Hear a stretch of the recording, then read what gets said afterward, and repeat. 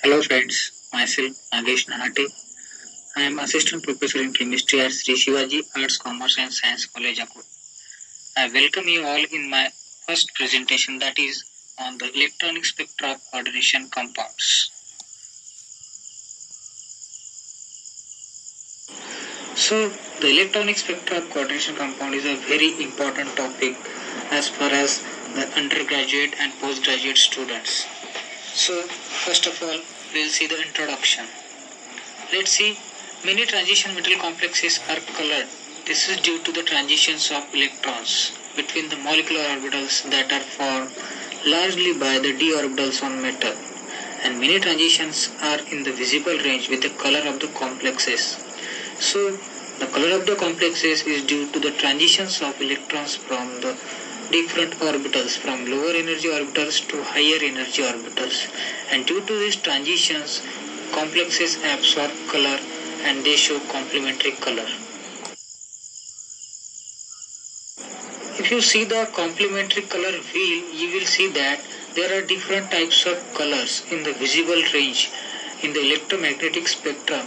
As we know that violet, indigo, blue, yellow, orange, green, red, these are the various colors, and this wheel shows the complementary color. It means that if any species absorb green color, it will reflect or it will show the red color, or if any species absorb yellow color, it will transmit violet color, and we will see that violet color of that particular compound. So this is the basic knowledge behind the complementary wheel and complementary color. So absorption spectra or absorption bands in the electronic spectra are usually broad and occurs much more rapidly than molecular vibrations.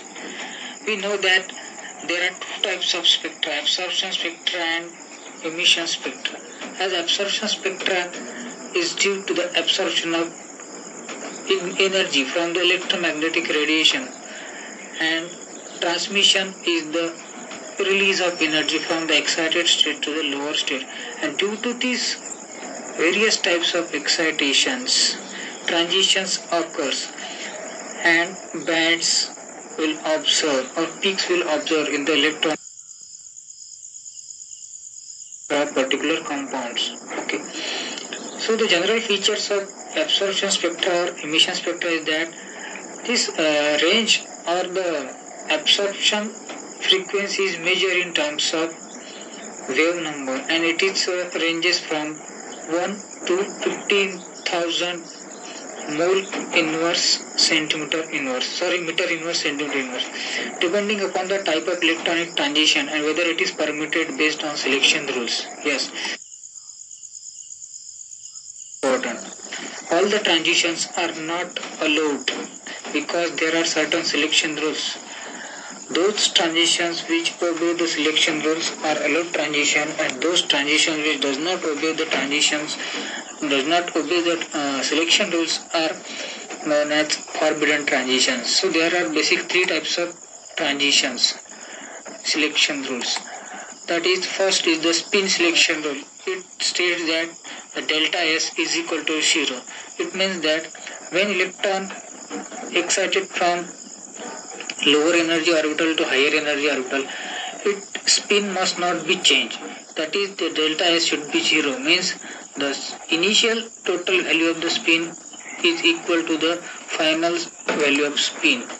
The second rule states that Laporte rules, that it means that the transition between the same orbitals are not allowed.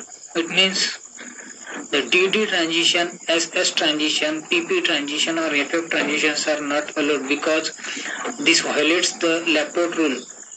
Because the transition between the same orbitals are not allowed due to the symmetry rules. And it also states that the transition between the G rate to un-G rate, that is G to U, or un-G rate to G rate, that is U to G, are allowed.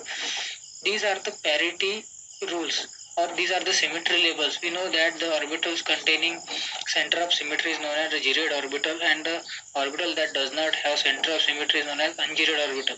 So G-rayed to un-G-rayed and un-G-rayed to G-rayed transitions are allowed transition. It means that transitions from s orbital to p orbital, or p orbital to d orbital, or d orbital to f orbital, or in the reverse directions are allowed transitions.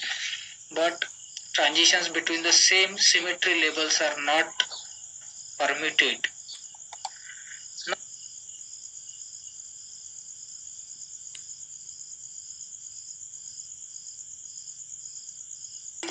Summary of observations of first row transition metal complex, that is high spin complexes. We know that there are two types of complexes, high spin complexes and low spin complexes. Those complexes containing strong field ligands are known as low spin complexes, and the complexes containing weak field ligands are high spin complexes. So we know that D1, D4, D6 and D9 complexes show one absorption due to the excitation of only one electron, and D2, D3, D7 and D8 complexes show three absorption with the third peak often obscure. You can see the orbital diagram of various types of D configuration, and from the orbital diagram we can easily determine the number of transitions shown by the particular system.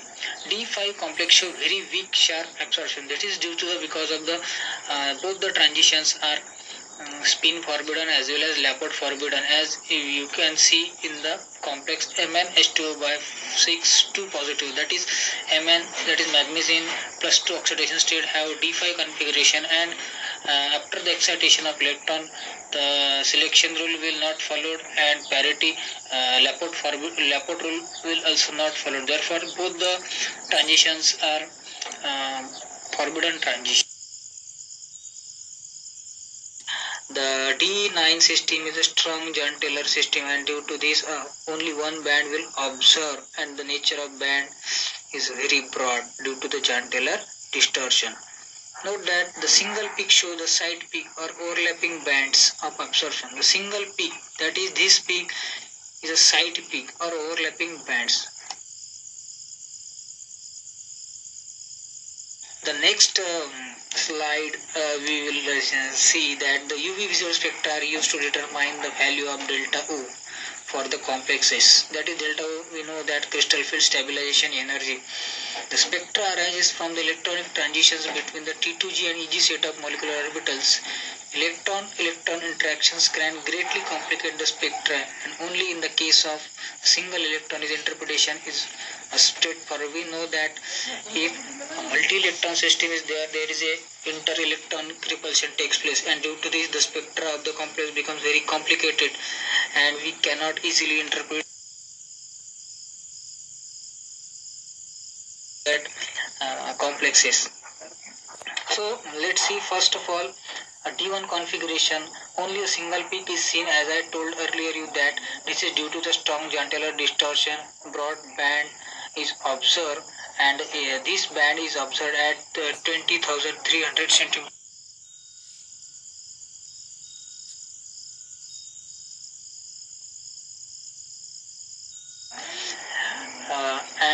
The general observations for the D1, D4, D6 and D9 usually have one absorption bands, and these are the side bands. From the this results due to the John-Taylor distortion, as I already told.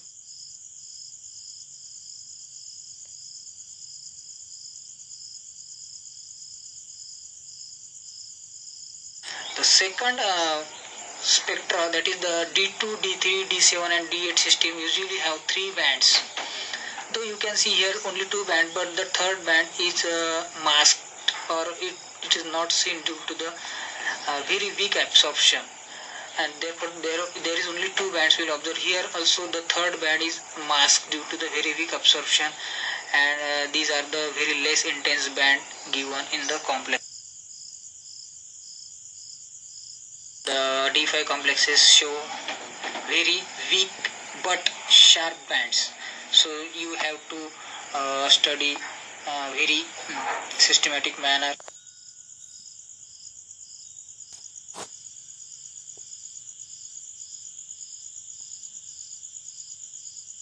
Next thing is that is the electronic transitions. As we know that absorption occurs due to the electrons excitations from the UV and visible regions. The electrons are not independent of each other, and the spin angular momentum and angular momentum interact. As we can see that the magnetic moments of that particular complex is due to the two types of motion, spin motion and orbital motion. Therefore,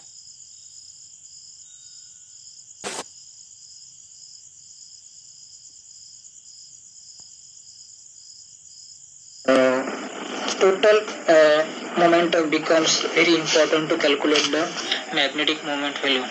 The interaction of orbital angular momentum and spin angular momentum, that is, the orbital angular momentum is known as L and the spin angular momentum is known as S. So L plus S becomes a J, and that L plus S coupling is known as Russell-Saunders coupling or LS coupling. That is, L stands for the orbital angular momentum and S stands for spin angular momentum. So LS coupling means both orbital motion and spin motion of electrons couples to form LS coupling. The lower transition metals 4D and 5D undergo further coupling called JJ coupling or spin orbit coupling. These types of coupling occurs particularly in the lanthanide